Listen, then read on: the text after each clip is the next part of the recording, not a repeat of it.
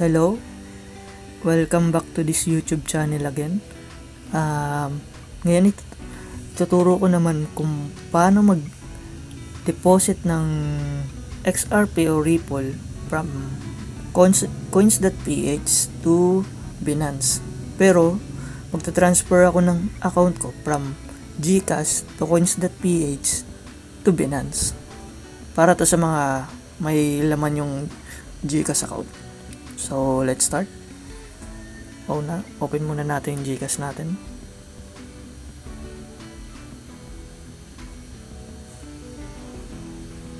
Then, okay, bank transfer. Select lang natin ng coins.ph. Ito, DCPay. Then, enter the amount. Tama ba? Account name, ito yung pangalan ng na-register mo sa GCash.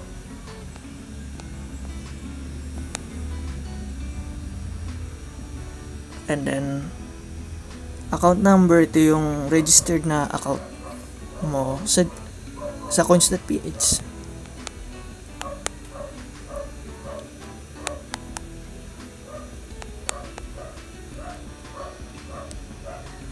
Then, ayan. Confirm. Okay. Yung bank sabihin transfer. Ayan, na-receive ko na daw. Ayan, mating na. Nabawas na.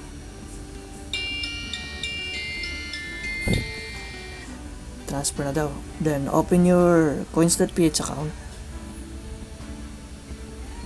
Actually, mas recommended ko ang pag-transfer sa coins.ph kasi mas safe sa kaysa sa P2P. Sa P2P kasi medyo malaki ang transaction fee. Ayun na. Pumasok na yung na-cash in ko. Then, convert. Sa kinaganda ng XRP or Ripple, mababa lang transaction fee. Papakita ko rin naman later yun. Then XRP buy, convert all, ayan, 42, then slide to convert. Okay, confirm lang. O na. Ayan na. Convert na siya. Then, transfer na natin sa Binance account natin. Send. Actually, ayun nga, meron naman sang scan QR code o ano. Para ma-scan QR code natin, open natin yung Binance account natin.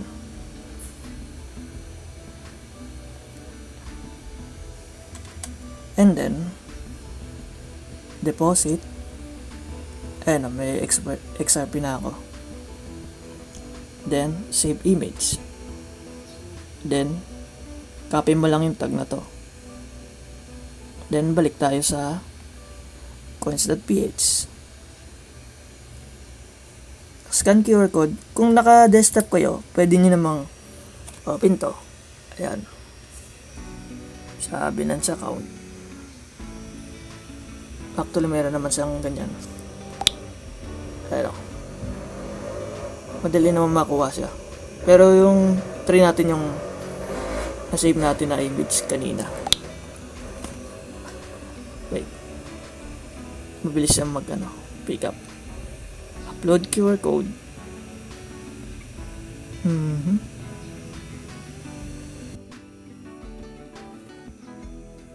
And the destination tab.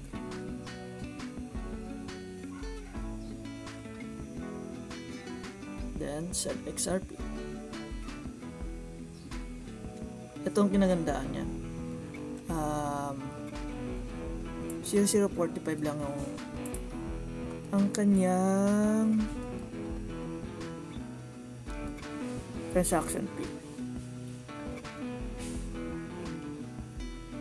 And then, Ayun, ilagay na natin siya na 42 6499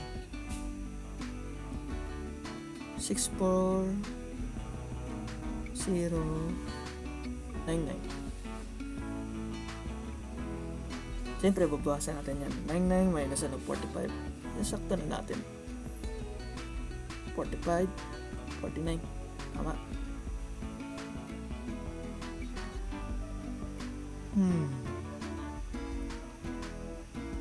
Parang mali ang ano ko.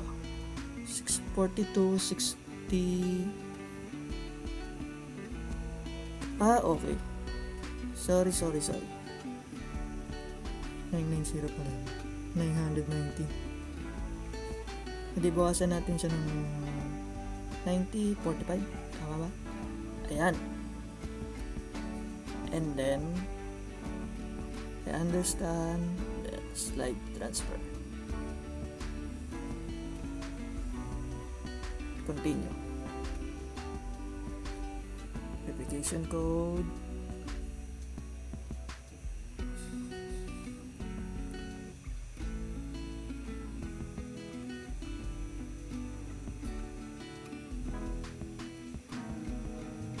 Then, ayan. Nasend ko na. Then, back to wallet. Change history. Bali, antayin na lang natin na dumating siya.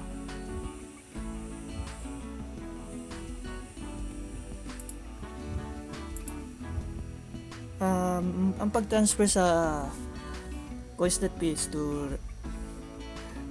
Binance via Ripple is mga 5 to 10 minutes lang, darating agad yun.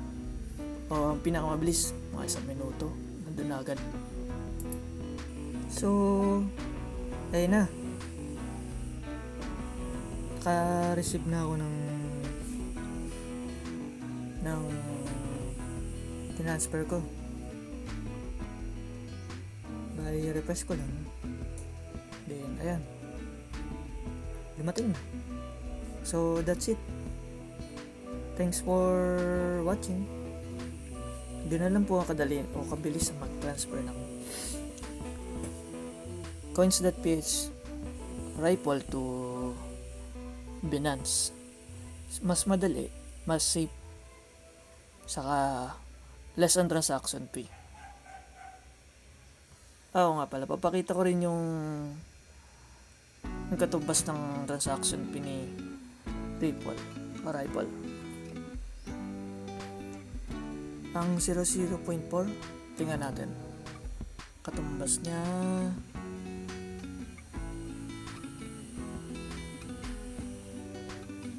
2, 3, 4 45. Ganyan lang yung centavos ng transaction fee ng coins.ph na Ripple to o XRP to Binance. Mas mura at mas safe, kasi minsan mataas ang transaction fee sa P2P, saka hindi natin sure kasi tao talaga yung katransaction natin, lalo na kung magmamadali tayo mag-transfer. So, ganun lang kabilis ang mag-transfer. Thanks for watching, and don't forget to subscribe to this YouTube channel. See you again next time for more tutorial.